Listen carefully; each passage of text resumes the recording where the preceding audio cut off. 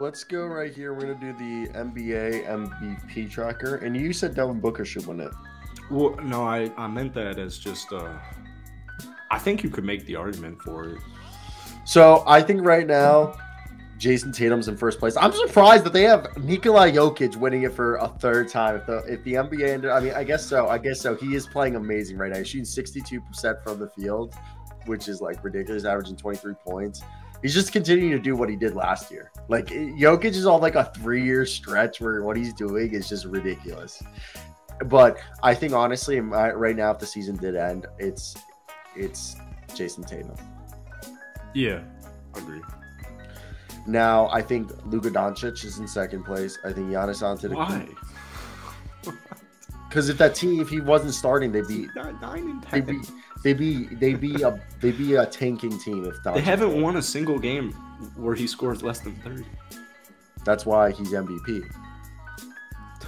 He has to score. He can't be 9. He can't be He MVP. he has to score 30 for them to win. Tough fucking luck for you.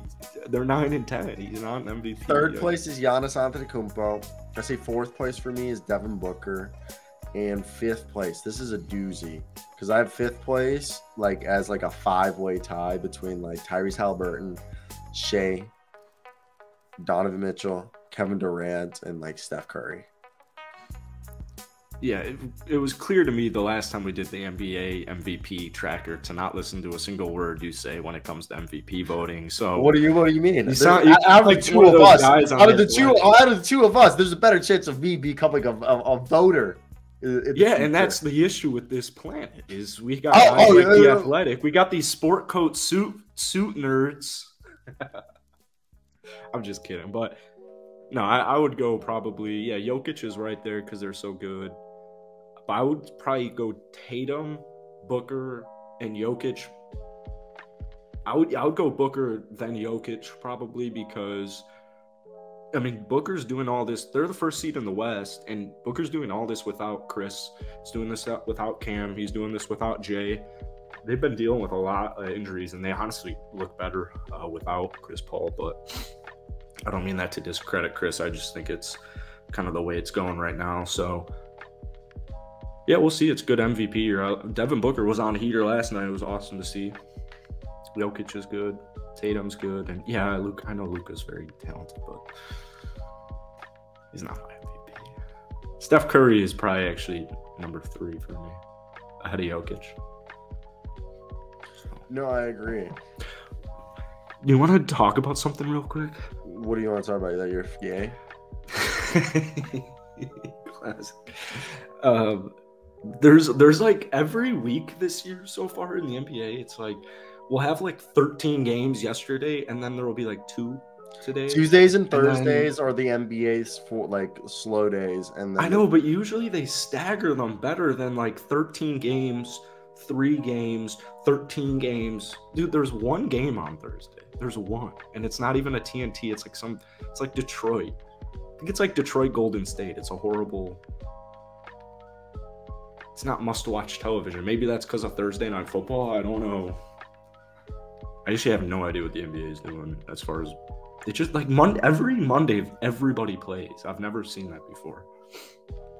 There's usually like 8, 9, maybe 10 games going on, and then you got like 4 on Tuesday and Thursday. You got the TNTs, and then you got a couple others. I don't know what's going on. Yeah. I'm not a fan. I mean, the NBA is just like so stupid, like how they schedule the games. I mean, it's annoying because Tyrese Halliburton is playing phenomenal. You can't watch him. Jokic, you can't watch him. Okay, you have a tough time if you really want to watch even Cavs games right here, and it's a league where it's very hard. Yeah. Another thing that I want to talk about is, can we talk about how many of these guys, 5 of these guys are averaging 30 points, 7 of these guys are averaging over 28. Basically, 8 of these guys are averaging 28, and only 2 guys right here are averaging under 25 points. Only 1 guy is averaging 20 points. Crazy. It is crazy. Yeah, NBA's changing. I think we're becoming I think we're getting back to defense. I don't think think it'll so. take. I think it'll take a couple of years. I mean, at least. we're having the most 30-point scorers of all time. We're not going back to defense.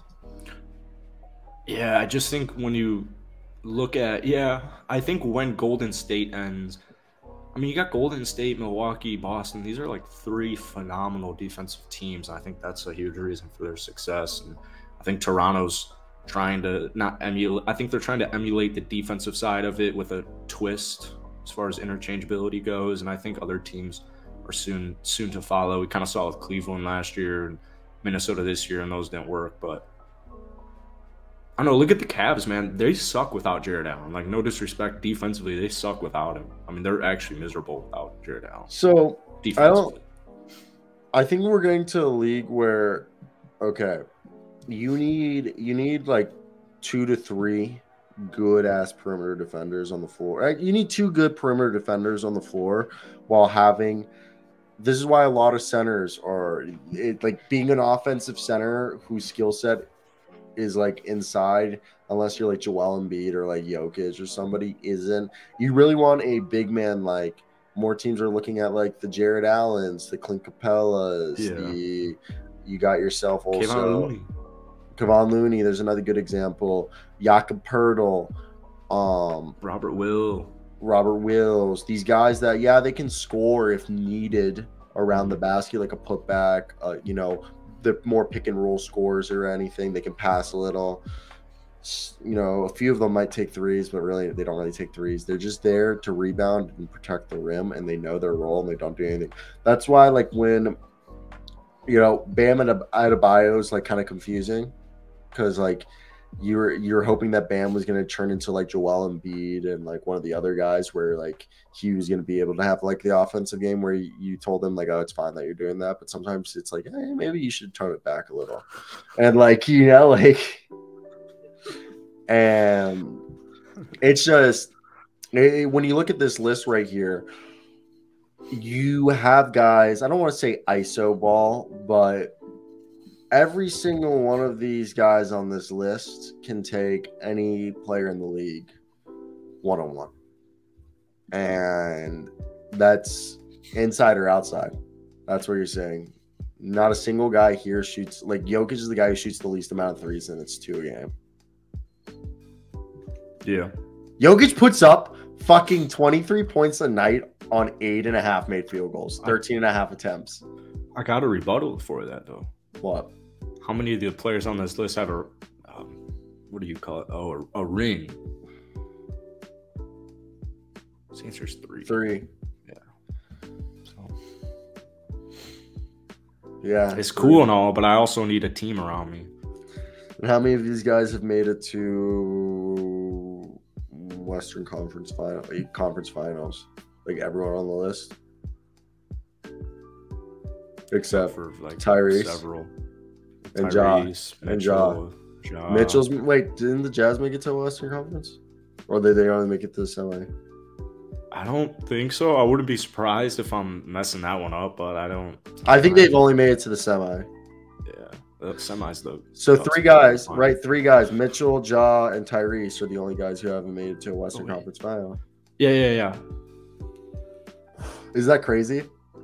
I mean, a lot of these guys are young. Yeah, I don't know. It's you need a little bit of everything. I guess is kind of the point. Like Tatum's awesome, man. He's one of the best players in the league. He's my MVP. But at the end of the day, like, Andrew Wiggins saved the Golden State Warriors dynasty, right? I still don't know if Jason Tatum can beat. I don't know if they still need. You know what I'm saying? Until I see it. Because I saw last year Andrew Wiggins do what he does best against Jason Tatum and the Boston Celtics offense. It's great having him, but that lockdown defender on the perimeter, like you were saying, it's like